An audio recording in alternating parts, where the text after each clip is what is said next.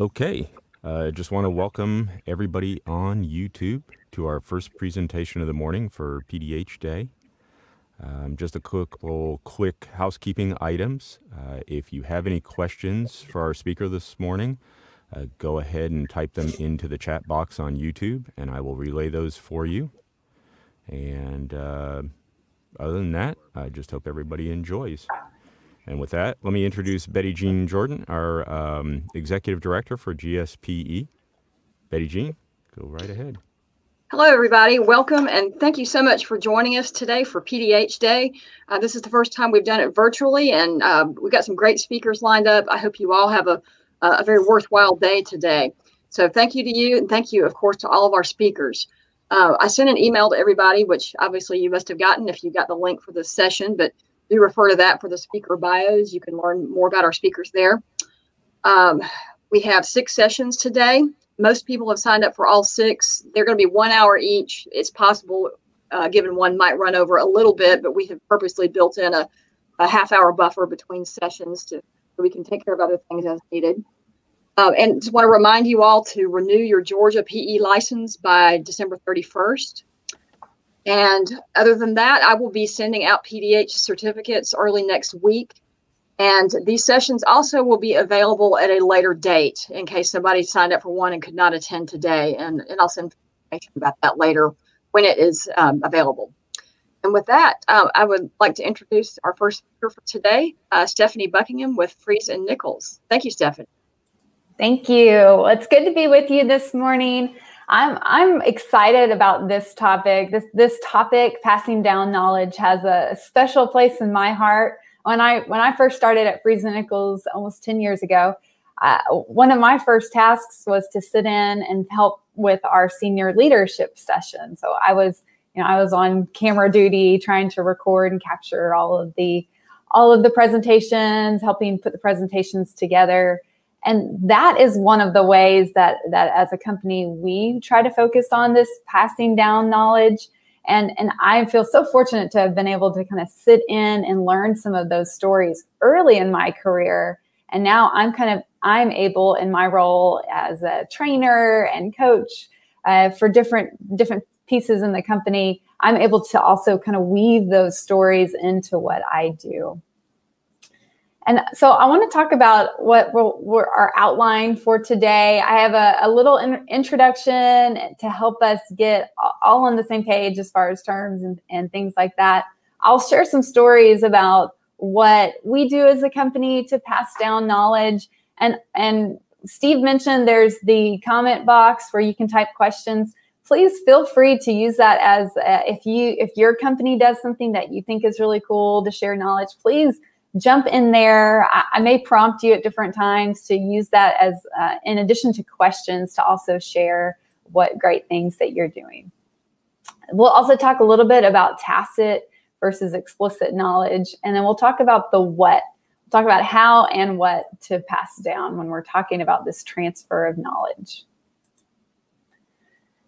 I want to start off with a simple question. Why is this important?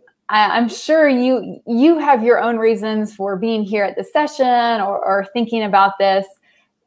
We always want to look at our history to see what's worked well and what we can continue.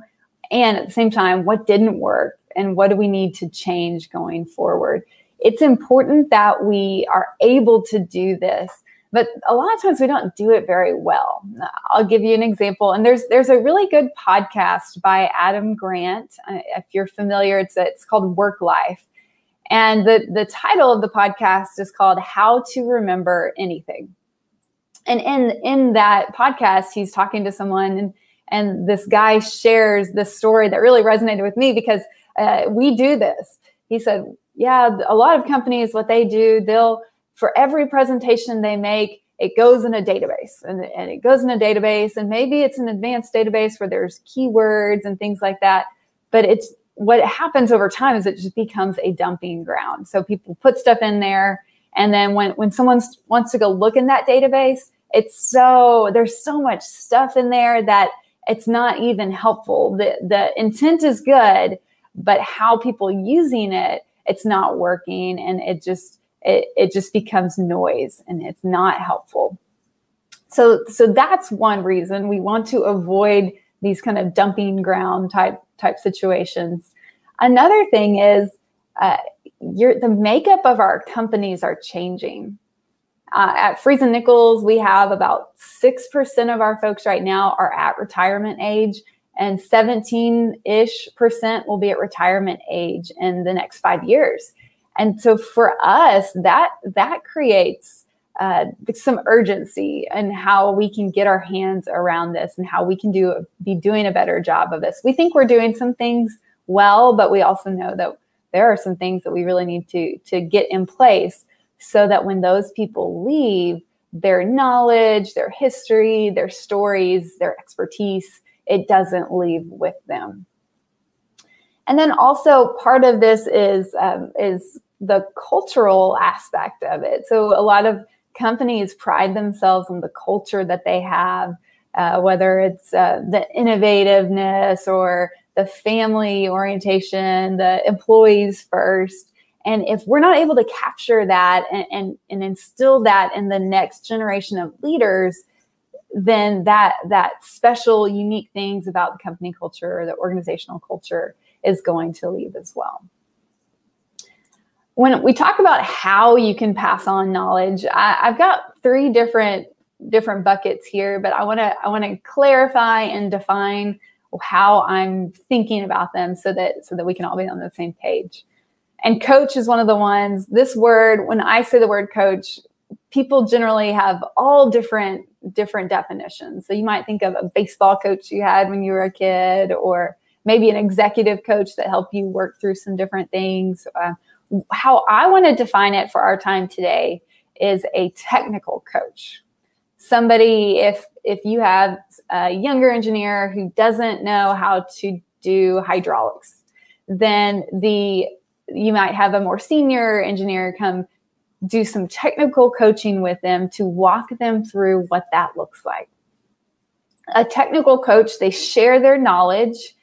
Usually, I say it looks short term. Usually it's task specific. You're working on a particular task on a project. You want this engineer to understand hydraulics on this project. And so the technical coach might sit next to them and talk to them through some of the different things you need to be considering and thinking about. And the coach is really a guide so that the younger employee, the less experienced employee, can look to the guide and say, oh, okay, these are the things that I need to be doing for my technical skills. And then the next piece is you can also pass it down with a mentor. This is mentors. Hopefully you personally have a mentor or someone you can kind of reach out to. Maybe your company has a formal mentoring program, that's great. That's a great way as a company to put some structure in place to pass down knowledge. A mentor is someone who can share their experience, shares what some of the speed bumps they've been over, or the things they didn't expect and how they handled them. They share their experience, and a lot of times that's a great way to explain to someone what there's a little bit of the institutional knowledge that really comes through this sharing of experience. A lot of times the mentor is looking more at a long term with the person who they're mentoring. They're thinking about what this person's doing right now, but also what they could be doing in 10 years. And a mentor is for the way that we're going to define it, is more of a model, someone who they can guide, but more important is that how they are modeling behavior. And then another piece is story. So we've got your technical coaches, because we need to be passing down technical information. We have mentors who want to be sharing, hey, when I was struggling with conflict management, here are some of the things that I use to get over that and work with other people. And then finally, stories, the stories that live inside your company. And this picture here on the screen, I love this picture, just thinking about all of the photos. If you're at your grandparents' house and you're going through the photos, and even if you've heard the story before, there's there's something special when they tell it again. And that's your great aunt so-and-so when they were doing this. And so the power of story can be a tremendous way to pass on this knowledge. So it's sharing a history, but also sharing a lesson. Sometimes when we talk about history, we give too much information. And I'll talk a little bit about this in a few minutes, but when we share our history, we want to be really clear about what lesson did we learn there? Or maybe it's a more lighthearted in nature, but what's the point? How are people going to remember that story? And I'll give you a couple examples. We have one of the ways that we transfer knowledge is not only do we have the senior leadership program that I mentioned earlier, but our senior leaders are really involved in our training program. So I run our new employee orientation program. We have senior leaders. It is taught by our senior leaders. I'm there facilitating and kind of help making sure all the trains are running on time, but our chairman of the board, our former CEO, he comes in and he does a history. He just shares a history. Our company's been around for 126 years, so we have a lengthy history, and we want to share some of these kind of, again, like the family stories that everyone knows, and we want to kind of invite our new employees into that story. One of the stories he shares has to do with respect, and he talks about how when he was a group manager, an engineer was spreading his stuff out over a light table, and how that was the CAD tech kept coming in and like, how am I supposed to work if all of your stuff's here? And so our chairman of the board, who's telling this story, will talk about how that he had a conversation with that person and asks him, what are you showing to this CAD tech when you put your stuff on his table? And then our chairman of the board will kind of look at our new employees and say, what message is he sending? And they pick up on it right away. Like, that's a sign of disrespect. The engineer thinks that his stuff is more important than the CAD tech's, and the CAD tech isn't able to do his work.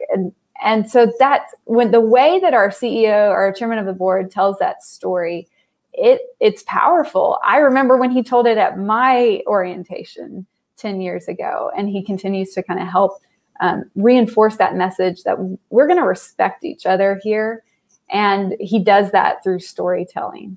He also shares stories about how in the past, when our leaders were leaving the parking lot, we had one that was notorious for hitting other cars, bumping other cars when he was leaving. So everyone would try to leave before him so that their car wouldn't get dinged. So he also tells fun stories.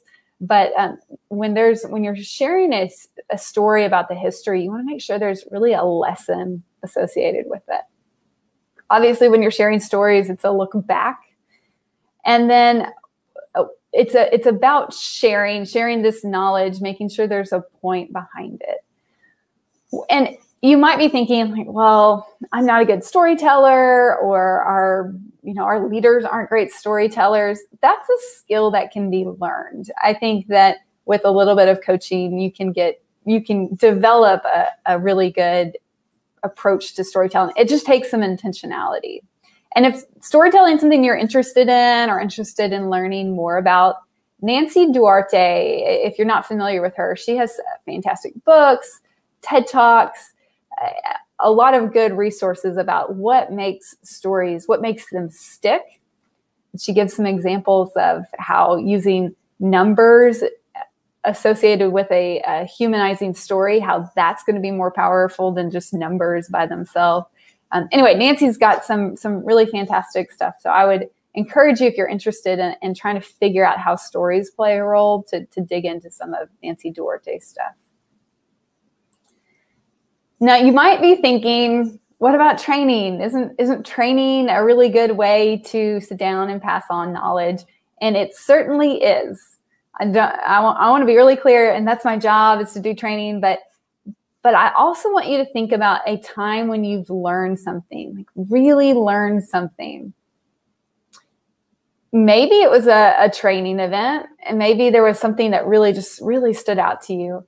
But more often than not, if I were to ask this in a poll, most people would say it was a mistake I made.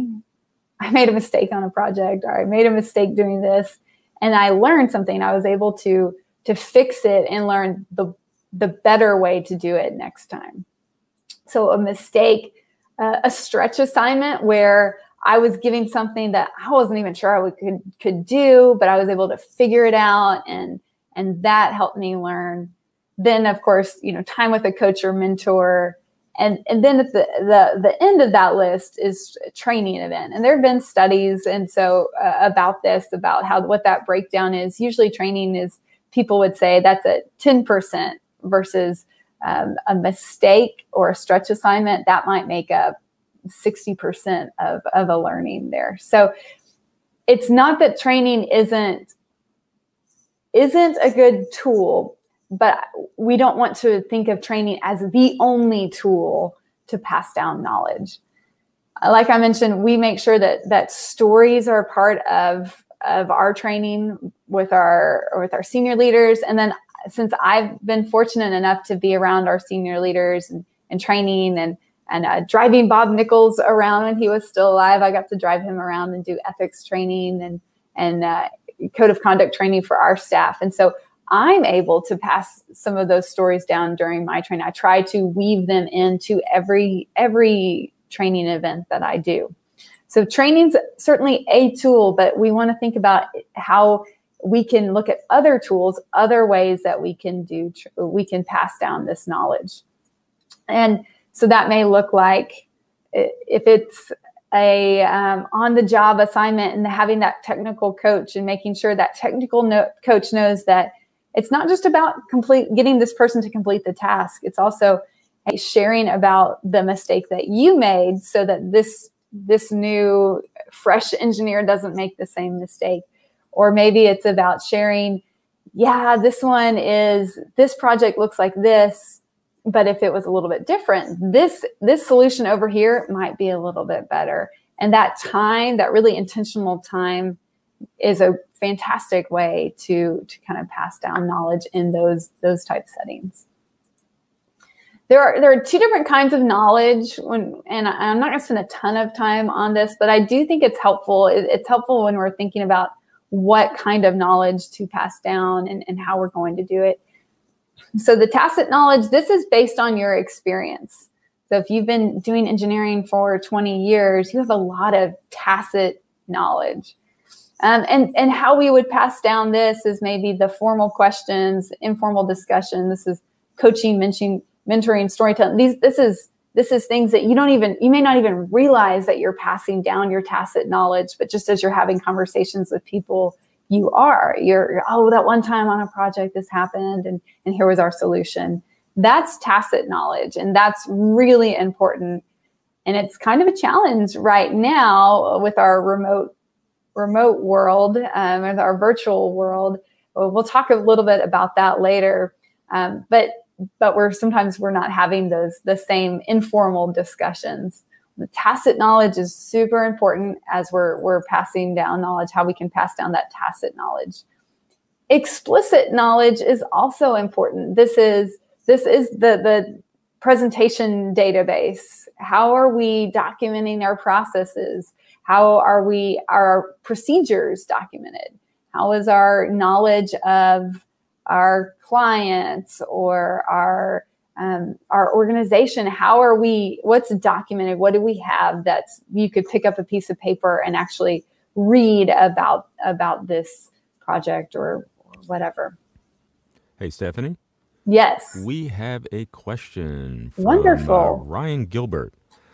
Says, an aging workforce is a big concern in manufacturing. Any tips or suggestions on how to, quote, drag institutional knowledge from less technical frontline employees? How to drag it. I like that. I think the biggest thing is, and we'll get to this in a little bit, so thank you, Ryan, for that question. One of the things is you have to have people who are interested in sharing, and you have to have people who are interested in listening.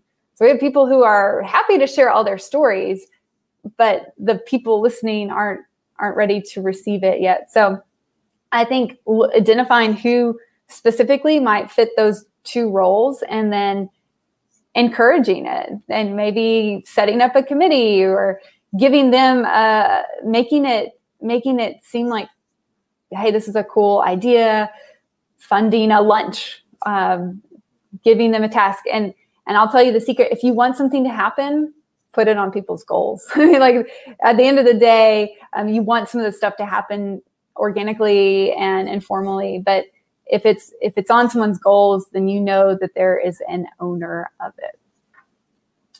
I also see some of the comments that y'all put in there. I love that. Never want to hear the young folks say, "Hey, y'all, watch this." Yeah, sure. That I like that comment. And I would say it can kind of go the other way. One of the things that we've gotten feedback from our new employees is when they're new and they're trying to get acclimated to our company, if we say, "Hey, we've got a bunch of videos on this," that's a really hard way to learn stuff, especially as when you're new and all of the information is new. Just kind of sitting someone down with a video that's probably like the last thing on the list to pass down some knowledge. So thank you, Steve, for jumping in there, and Ryan, thank you for that question.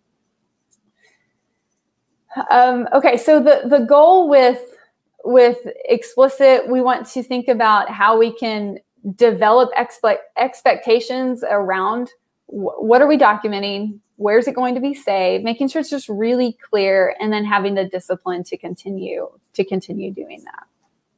And then ultimately the goal, it's to turn that tacit knowledge into explicit knowledge if it applies, and then back again. So if somebody is you have a lead technical professional, a technical expert who is having to continually sit down and say, "Hey, this is why we do it this way," or "We need to follow these steps in order to accomplish this task," that should be a red flag that we say, okay, we need to document that. We need to make sure, because this is the fourth time you've had to sit with one of our project managers or one of our engineers in training.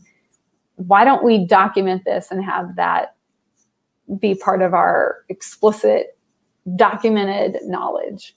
And a quick example of this that I think is kind of something, you may have something similar at your organization.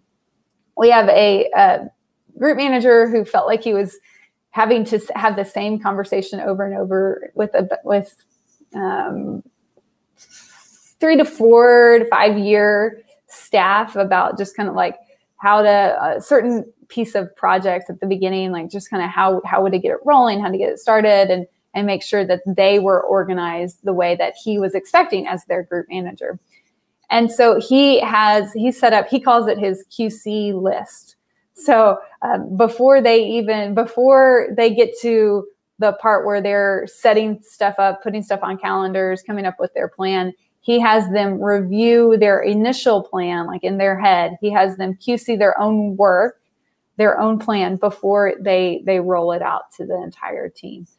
And I thought that was great. That's just a way that he was, like I said, he's having that conversation over and over again. He's making that now it's part of a documented process that they have. Before you do this, go answer all of these questions on your own and then move forward. So that was kind of how you can transferring knowledge through coaching, mentoring, and storytelling. And now we're going to talk a little bit about the what. So the messages, guides, the space, the structure, and the expectations. The messages, we want to take a few minutes. I'll spend quite a bit of time on this piece. When we're thinking about what information we're passing along, it's important to think about what kind of messages are we keeping, who has this knowledge, what questions will you ask, and what kind of messages do you leave behind. Kinds of messages to keep. These are ones about the philosophy, why we do what we do.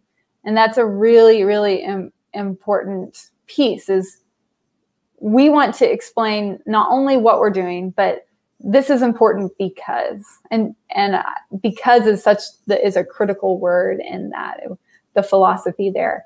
Also, especially when we're passing along technical knowledge or technical expertise, you have someone who's been in the industry, been an engineer for many years. We have someone who's celebrating their 40th anniversary here at Freese and Nichols. They started right out of school, and we're trying to think, how do we pass on his technical approaches, because they're so thoughtful, they're so they're just really, they're the right approach. He's done it the right way, and he has all of this knowledge. And so that's one of the things that we want to keep is how does he do that? And I'll tell you one of the things that doesn't work, that we'll get to this in a second, but and I'll tell you this because we've tried. Hey, how do you approach projects? When we ask him that question, he's like, it's hard for people to articulate what it is that they do when they've been doing it for so long. So we'll get to the kind of questions in a minute, but that made me think of him and his technical approaches. The efficiency, if we can be efficient, then those are messages that we want to keep. If there's like funding or regulatory changes, we want to keep those messages. And connection to founders and leaders, if that's an important piece of your company or your organization. Stephanie, I'm not sure if you've already addressed this yet or not, but Levick Evans just asked follow-up and when. So follow-up question mark and when question mark was there? Follow-up. I'm not, Levick, if you want to jump back on and say exactly, clarify that question. Okay, thank you. Looks like he did. Yeah, what I've seen is older engineers can be really boring folks. So having this presented to a younger group is really hard for the younger ones to even want to listen. Absolutely. I don't disagree with you there. Although what I've found is there are certain people who are very skilled and sharing this information. There are certain people who are also interested in learning more. So the 40-year guy that I was sharing about earlier, there's one person who he just looks up to this guy. He thinks he's awesome. He wants to be, he's said on his development plans that he wants to be this guy. He doesn't want to just be an expert in the field. He wants to be, and on his development plan, he wants to be this guy. And so to me, that's those natural connections where there is somebody who's interested and there is somebody who is interesting, I guess, to avoid the boring. And so hang on to that thought. We can kind of get into some questions in a little bit, like what are some questions you can ask? And I think if you're asking better questions, then it doesn't become just a stream of consciousness. It doesn't become a boring talk. If you come up with better questions, if you come up with good questions to deliberately focus them in on what you want them to share, I think that can help kind of improve people wanting to hear it. All right. Thank you, Stephen Levick, for clarifying that and jumping in with that question. I'll give you one example of the kind of messages we keep. I did this presentation actually with a client of ours, and he said one of the messages that they always want to keep in mind is why we do what we do, which is interesting because Jim, you just mentioned that, so you're reading my mind right now in the chat. The why is really important. Why we do what we do. And I have a picture of a kid's handprints there. One story that the client shared is, and that they share when they have new employees, and they try to tell this story as often as possible because they want the why to be part of it. The city, they were doing some repairs and they needed to rip up a sidewalk. And the sidewalk was right in front of a lady's house. She was a little bit older. And as they were ripping up the sidewalk, the lady was sitting there and she looked really sad. And so the crew stopped and they kind of talked to her. They took a break. They talked to her for a second. And she said, well, my daughter's handprints are in that sidewalk. And she died recently. And so the crew, I mean, I can't imagine what that scene would have looked like. Just having the noticing her and having the time to just stop and check in. So what they did was they cut out the handprints out of the sidewalk, and they gave it to her. They figured out a way to get it to her somehow. And like I said, the city, they want that same attitude, that same stopping and seeing people to be part of their culture. And so they tell this story. Not only is it a feel-good story, but it also sets the expectation. This isn't just about getting your job done. Your job is to serve our community. And they could have just said that your job's not to get your job.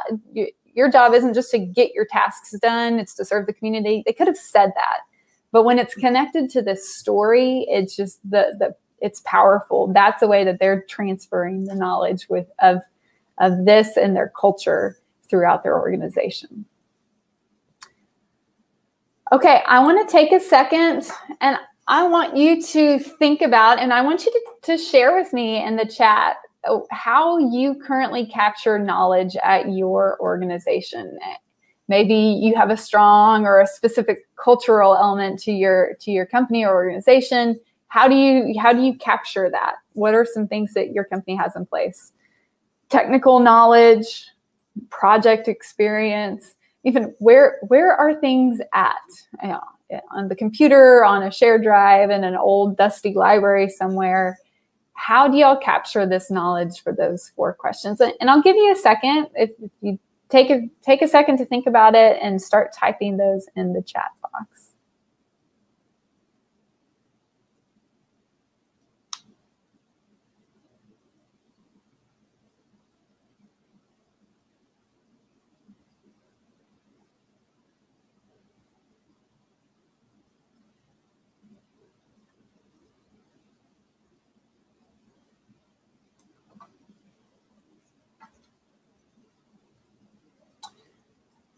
All right, and as y'all are thinking, I was able to kind of scroll through the comments. A lot of good comments in there. And an apprenticeship program is a fantastic way to transfer knowledge. Absolutely.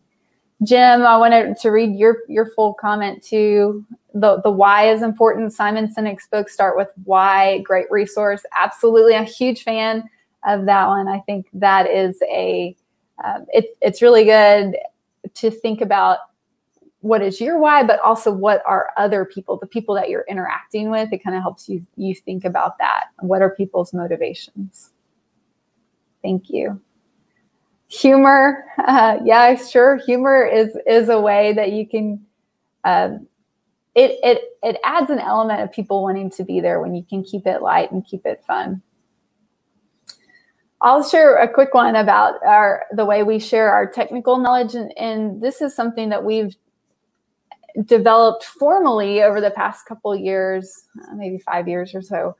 We have a lead technical program. So one of the things that's important to us is that people know that they can grow and develop in a sales role, in a technical role, and in a management role.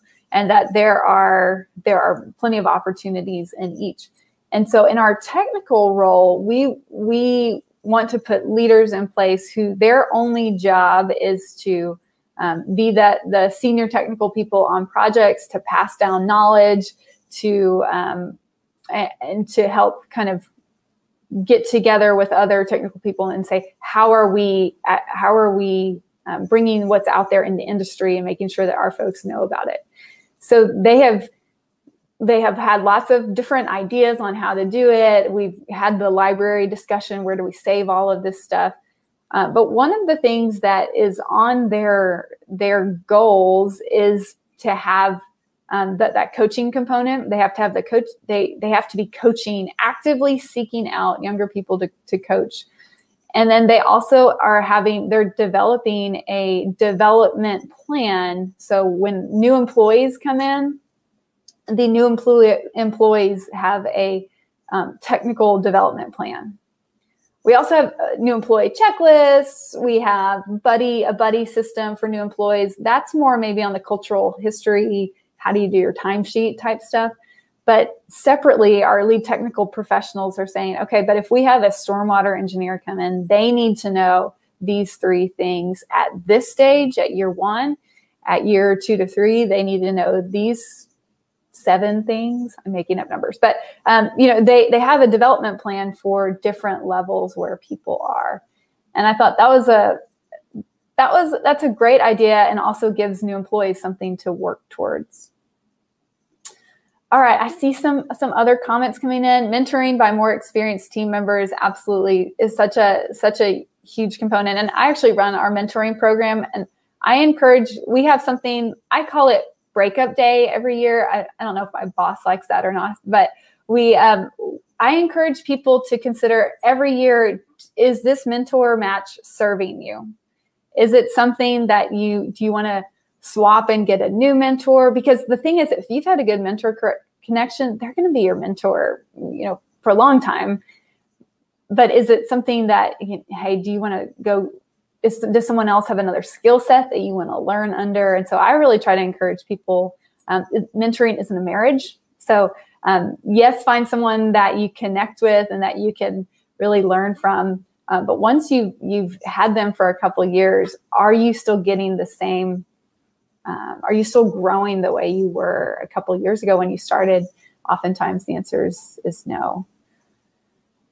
Let's see, formal presentations for an orientation session. Yes. Informal chats, informal chats. Yes. Coffee and donuts, no agenda. Yes. One of our CEO, our former CEO, he has roundtable discussions, and he lures us in with treats and coffee or sodas or whatever. But he says the only way that we leave here is after all of you have asked me one question. And so it's kind of fun. It's small groups, 6 to 10 people, and those roundtable discussions. I think Jim, great example there. That's such an important thing. Let's see, Ashley, we began recording training sessions so they can be viewed anytime. That's great. That's really helpful. And what I found too is, again, you want to avoid a dumping ground when you record a training session and just put it out there. What I like to do for my training is to say, hey, if someone missed it, I either like to edit the video or have someone edit the video and chunk it, because if it's a 5-minute video, they're more likely to watch it than if it's an hour-long training. Or I say, hey, at the 5-minute mark, we do this.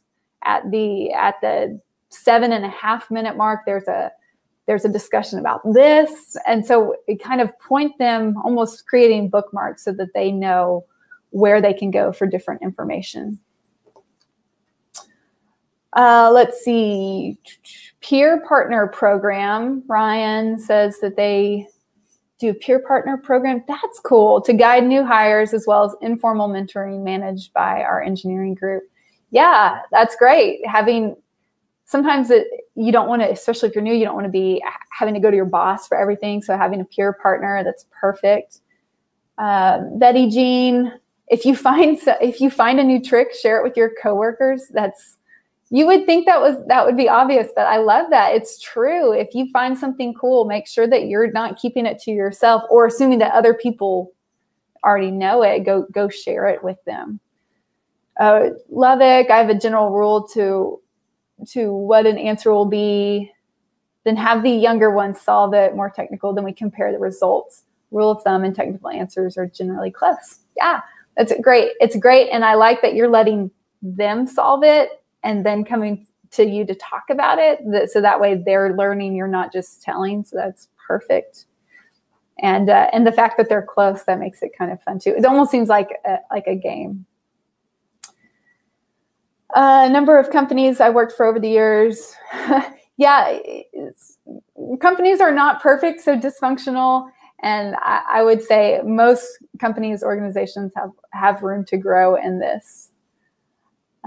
Susan, good to see your name and hear from you.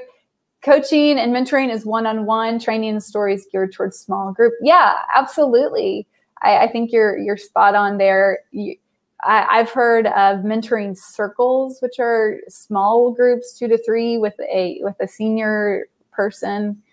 But yeah, mentoring small groups, one-on-one, training, storytelling, that could be, it might be more effective, yeah, in a larger group. Good. Let's see.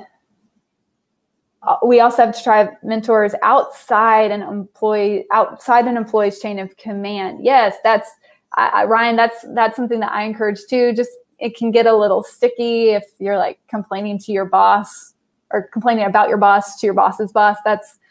That can be a little tricky. I like the idea too, thinking about outside mentors. Who can you plug people into? Through GSPE. Is there? Can y'all connect each other with some younger folks? Not to steal other people's employees in the long run, but just to get them exposed to different people, different ways of thinking. So yeah, it sounds like lots of people are doing some really cool stuff around mentoring, coaching. Ashley, the training tip is all good. So one of the things we want to think about as far as messages to keep, you got to identify who has that knowledge. Who is it? And a really good place to start is to look at the makeup of your company. Who's retiring in less than 5 years? What about 5 to 10 years? This isn't perfect because, of course, somebody could win the lottery tomorrow and leave, and they may not be in that range. But this is a good kind of solid place to start, is looking at who's retiring. Also, you want to think about who has specialized knowledge, who's the only one that knows how to operate this. We need to make sure that there's redundancy and that they are identifying people that they can kind of bring along there. And then who has, for us, client relationships are really important because we want to know who has the client relationships, and if they leave, how are we going to maintain that connection?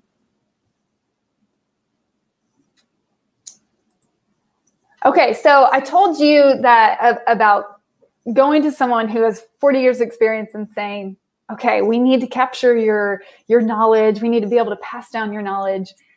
How do you approach a project? Or what's the most important thing you've learned?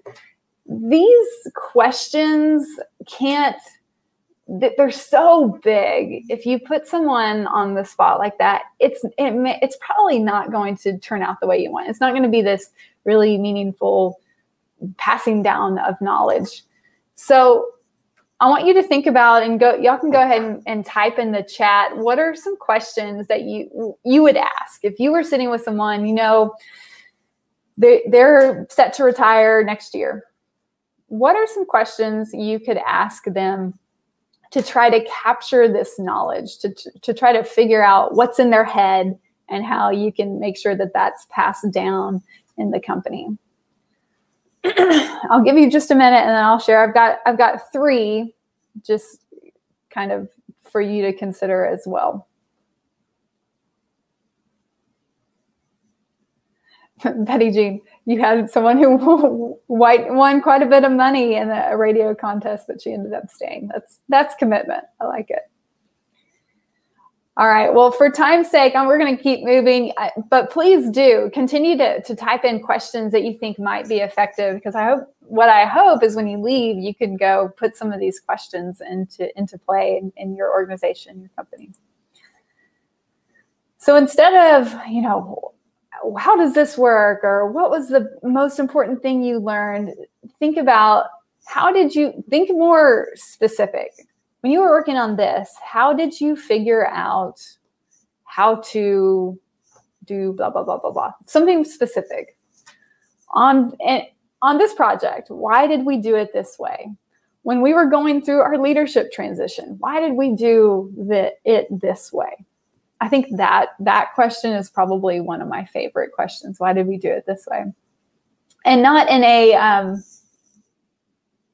not in a judgmental way. I guess you have to be careful about how you say the why, but just kind of exploring an exploratory why. And then again, when was the time that you blah, blah, blah? What was the biggest mistake you ever made and how did you resolve it? I like that. For sometimes questions like that, if you give people a little bit more time to think about it, I think that can also be a really helpful thing. When we have fireside chats, or when we used to do that with Bob Nichols and Jim Nichols, we would give them a list of questions and they would select the ones that they wanted to answer. And then they would have their little fireside chats where they would talk about that. Do I get your parking spot? Yes, that's a fantastic question. You might get some bonus points for that. All right, things you don't want to ask.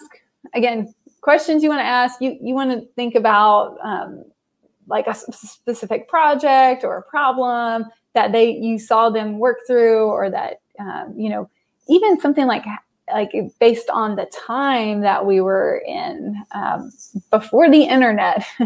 if when dinosaurs roamed the earth, how did you know? But just thinking about like different obstacles they had to face and different obstacles they conquered, and getting really specific about that. The questions you don't want to ask are the really big questions that, like, tell me everything you know, or that kind of stuff is overwhelming to people. And then hypothetical questions, it's not that they're bad. They're just better questions that can lead to stories that can really capture that knowledge. And then you want to also think about the messages you leave behind. And there's a podcast called Story Brand by Donald Miller. And in that, he talks about bowling balls. And when he's coming at it from like a marketing perspective, but I like it when we're talking about storytelling and just coaching people, mentoring, anything. When you tell people something, imagine them holding a bowling ball for every fact that you give them. And if you can picture them holding a bowling ball, then you'll know there's only a couple bowling balls you can hold in your hand before you start losing toes and dropping the bowling balls and creating holes in the ground. So when you want to pass along knowledge, you want to make sure that what you're passing along are the major points. You don't want to give any bowling ball that's just going to be distraction or not helpful information or doesn't align with what you want it to. I'll give you a quick example. If I were to tell you about Freese and Nichols University, which is what I work in our organizational development department, and under that we have a little internal university. So if I were to tell you about it and I were to start with, well, Freese and Nichols University, it was started by a man named Jim Cross in the 1990s, and we offer X many classes. If I'm trying to pass down knowledge to you, those are non-important bowling balls. The date, unless you know Jim Cross, he's fabulous. But unless you know him, even his name is not going to be important or stick with you. So instead, I might want to say when I'm passing down knowledge, I might want to share a story about how we had a big aha moment with Freese and Nichols University, or how we shifted when this year, this 1 year in 2020, when this pandemic came out and we had to transfer all of our training online. And there could be a story there about how the training now looks like because of something, a critical time in history that caused it to shift. Okay, so remember bowling balls, you don't want to give people too many to hold on to. You want to focus in on the main information. Non-values aligned information, a quick story about that, or a quick example of what that might be. Let's say your company talks about work-life balance and that you value employees and you want to make sure that they are spending time with their families and also spending time at work, getting it done. If you tell stories about a guy who got a bonus, or a lady who got a bonus because they stayed up all night working on a project, those two messages are in conflict. the working all night and work-life balance. So you want to be careful that you're not contradicting the values that you're actually that are important to your organization. And then, like I mentioned, the non-essential information. All right, Stephanie, Steve, what question do you have? Yeah, we've got perfect timing. Abe says, what is the best and worst situation you came across?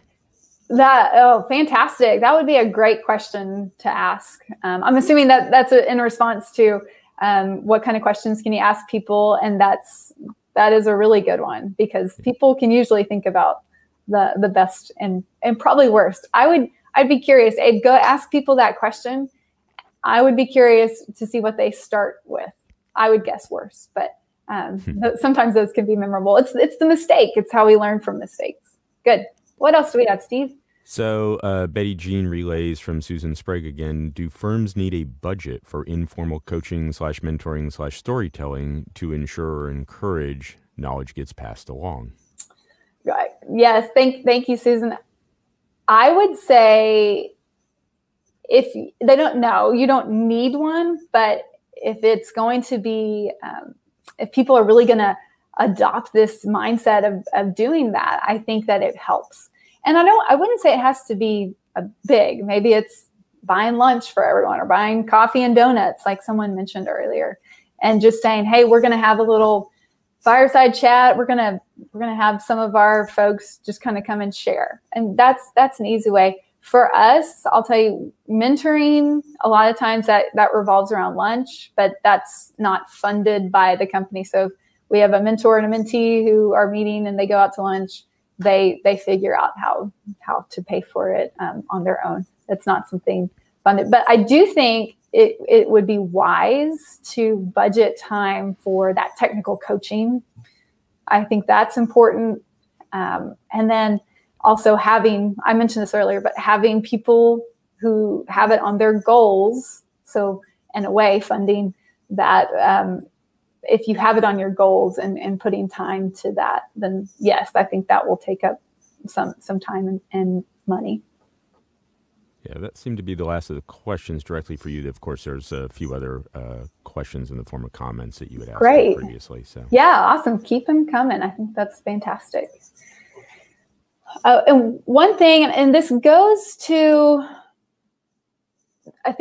one of the comments earlier about sometimes stuff is boring. Sometimes when people are sharing, it's not catching the attention of the people it needs to. And one of the things that we want to avoid is the advice trap. There's something called the advice monster that lurks inside all of us. And when someone shares a problem they have, it's like, okay, we have in about 10 seconds, I have 25 answers to your problem right here. Just listen to me and all my fabulous advice.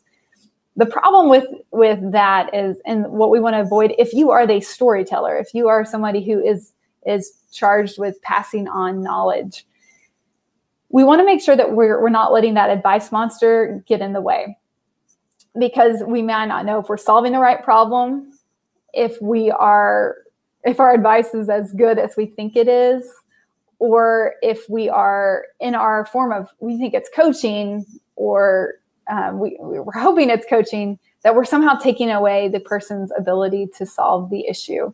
And someone mentioned that earlier about how he has his rules of thumb, and then the younger engineer, they go solve the problem. I think that's great, because when you're doing that, you're not taking away from the person's ability to solve the issue themselves.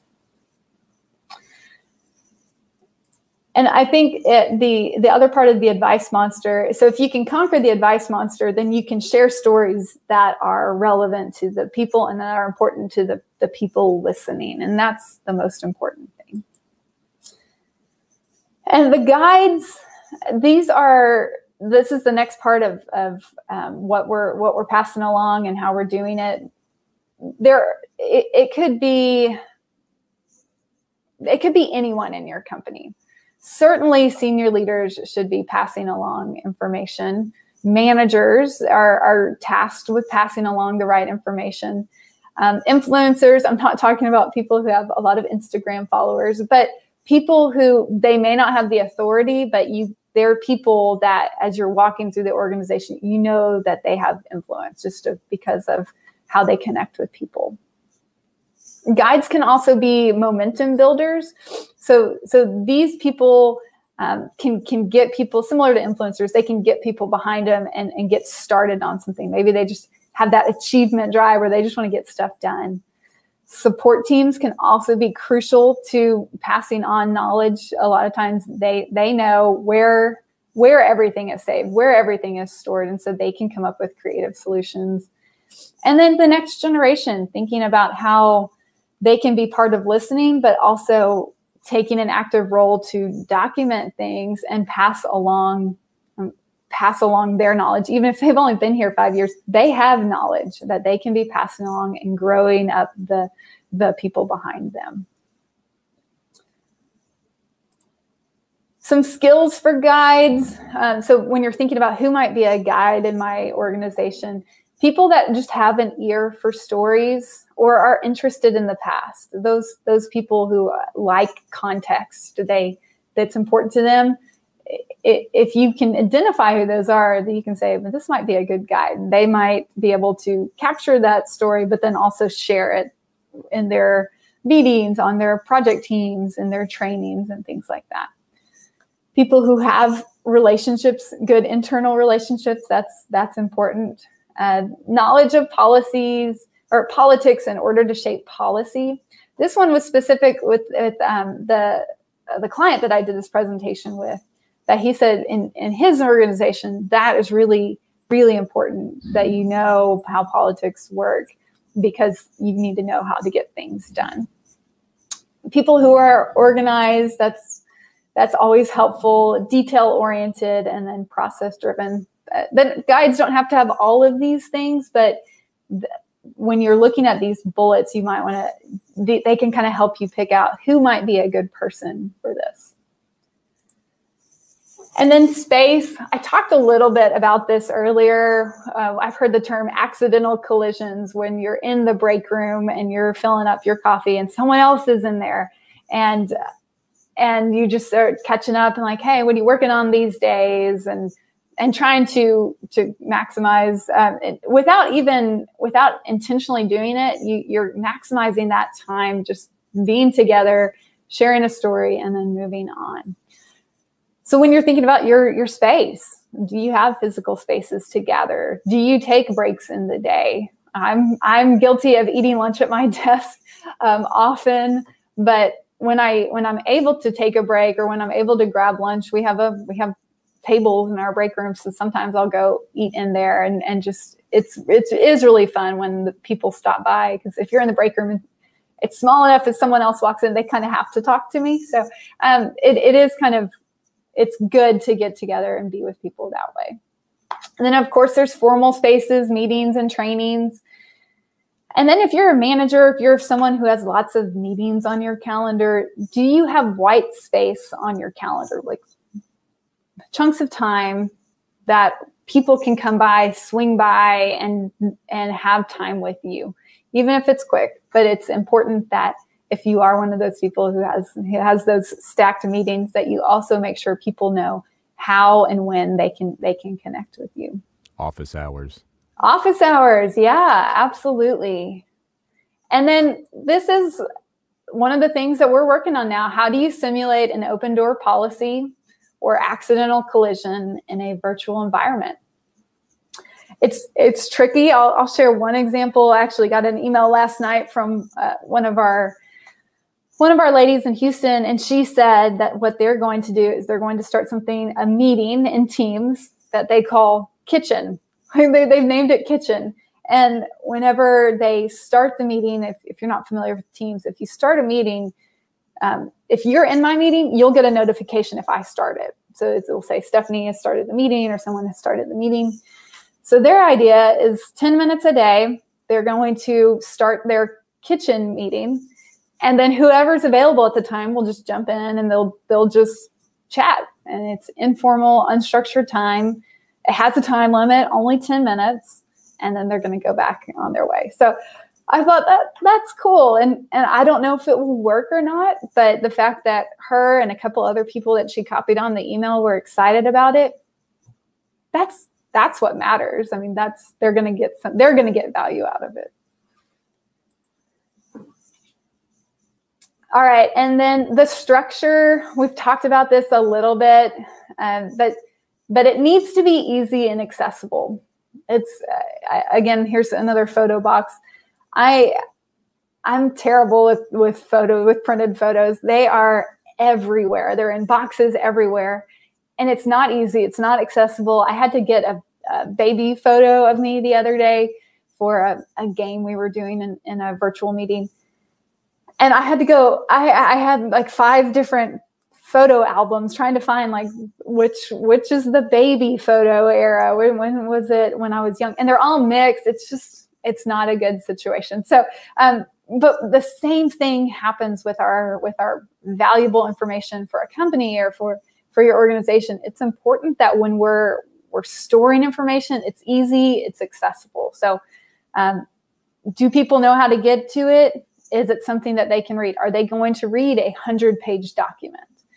Or could there be a summary at the beginning of the document? Do all the process, every document and process, does it live in the same spot? And for one group, is it the same if that person from another group? We've had people who were really familiar with the way their group worked, and then they switched groups. And now this group does it totally different. And that's okay, but there may be a better way to do it. And that's something for your organization to consider. Stephanie, this is not so much a comment, but a question, but a comment. Yeah. But I thought you might want to address it. Lovick basically says the way you do stuff is different for a small and a large company. Large company ways don't work well with a small company. So I thought that might have been something you'd talk about. Yeah, and great point. You certainly have to be aware of what works for the size of your company and the way that people do things. So that is a really great point. Small companies not as structured as large companies. You're right, and it's probably easier to get in contact with people. It may be, it doesn't have to be as, like you said, structured if you want to get a hold of somebody. But it still is important that there is whatever size your company is, it's important that there are some expectations, which is going to be my next point, some expectations around what this looks like in passing along knowledge. All right, so with structure, creating storage structure, clear naming convention, and again, no dumping of information. All right, so this is our last piece of this, and this is about expectations. Whatever size your company is, if you're in an organization that this is important to pass along this knowledge, we want some expectations, bettering yourself to be better. Are you wanting to help yourself, or you want to help the organization? In order to do that, you need to be thinking about how you can be, for example, process. If you're going to document a process, yeah, it may be the company policy, but it's also going to make you better. And so if people have this mindset, it will go a long way. Ride-alongs, this is something that one of our managers has shared with me, that this is something that they expect with their senior staff. Is if they're driving somewhere, they've got a younger person going with them, they don't take 2 separate cars. They take one car, and then he encourages them while they're in the car, don't talk about the weather. Don't talk about football. I mean, you can, but just for a little while. But then move on and try to talk about more meaningful things, because that is such you have them hostage for a while as you're driving to your site to share this knowledge, to have them ask you questions, for you to ask them questions, and to really make sure that they're capturing that time. Expectations around formal trainings and meetings, how you're going to be intentional about passing along knowledge during those times. One of our groups, another thing that they do is for every meeting that they have, or for their big quarterly meetings, they make sure that there is a lessons learned on the agenda. And that's something y'all may do too. Maybe that's every meeting for you, but they have a set time where they're expecting to pass along lessons learned from projects. And then the intentional informal time, like we mentioned, around making sure that we're connecting with people informally. All right, and finally, these are the takeaways.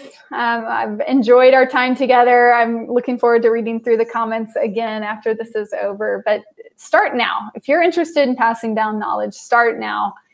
Think about some of the things we talked about how you can do it, about some of the tips that you've heard and how you might be able to transfer that back and apply it to your organization. Think about what you have, what knowledge you have. Maybe you are someone who has specialized knowledge, and you can do a better job about sitting down and passing that along.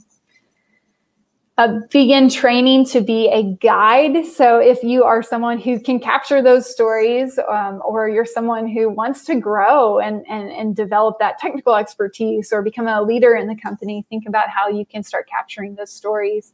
Get a mentor, get several mentors, set up time with coaches, and then start sharing the stories that you hear in your organization. And finally, be intentional.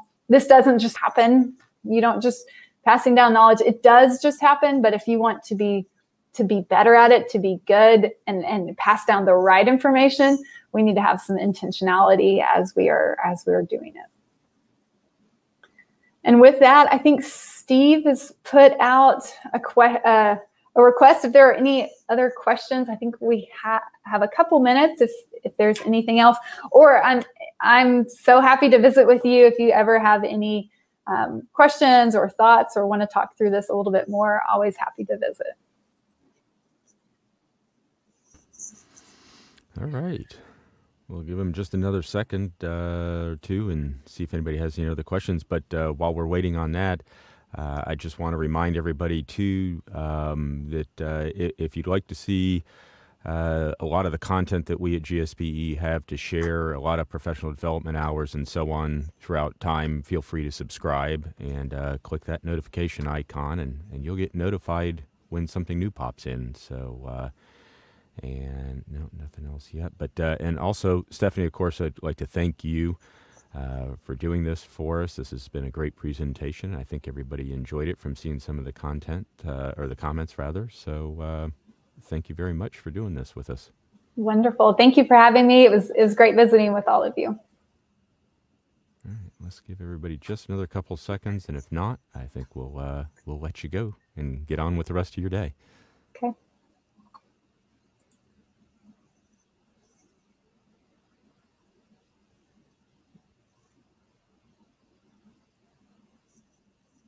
Good comment, Steve. Yes.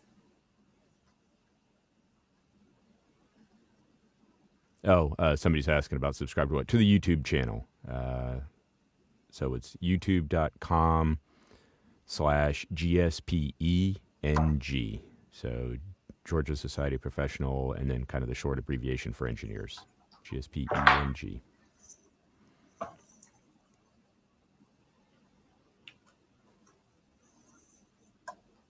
All right. Well, I think that's it, Stephanie. Thanks, and we'll let you get on with your day. Okay, great. All Thanks, right, everyone. have a good one. Bye. Bye.